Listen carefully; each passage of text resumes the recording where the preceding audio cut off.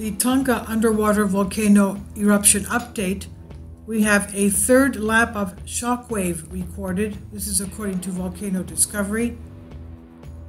A third pass of the atmospheric pressure wave around the globe was recorded by the Icelandic Meteorological Office.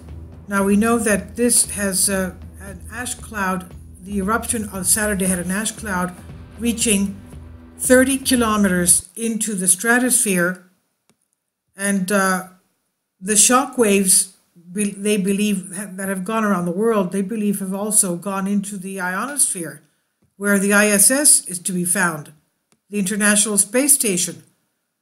Now, the attached pressure diagram depicts 6 pressure peaks rather than 3 because the wave arrived twice, both from north-northwest and from south-southeast, with 10 hours delay between the peaks, as informed by Dr. Evgenia Ilyinsanka, the researcher of Leeds University.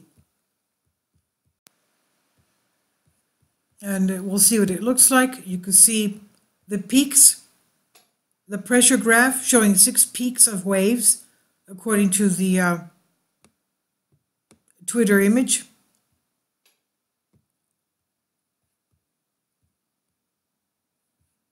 We still have an eruption going on. It's 5 out of 5.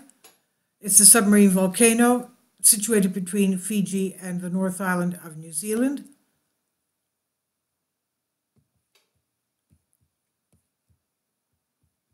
Finally, support my Patreon account.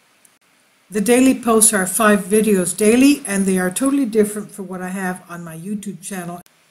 Thank you so much for your support, and that you find all my content so interesting. You'll find the Patreon account details in the description box.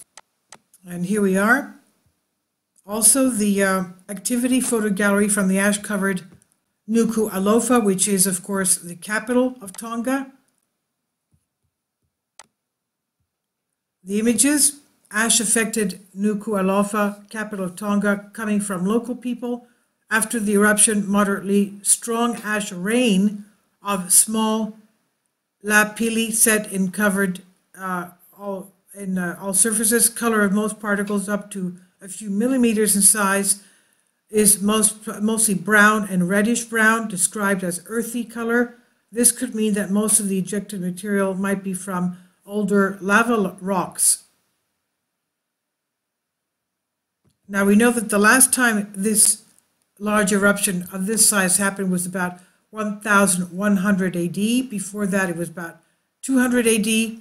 And they believe that about every 1,000 years, a big eruption happens. This could be a big one. They believe that it could be going on for weeks or even months. So this is the latest of the Tonga underwater volcano. The shock waves have gone around the world and also up to the ionosphere. Please leave your comments, and thank you for your support.